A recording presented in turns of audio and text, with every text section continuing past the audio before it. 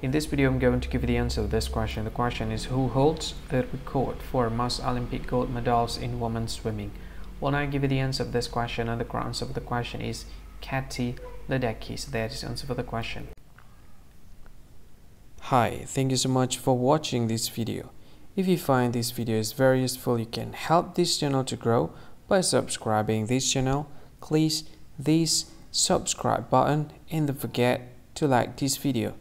And if you find this video is not really good, or you don't really like this video, or you kind of feel that it's a little bit offensive or something like that, you can click this one, dislike button. You can do that anyway. And if you want to share this video with your friend, you can share it by clicking this share button, and you can share it to any social media that you wish that is currently available at this time, like Facebook, Twitter, LinkedIn, and many others, right?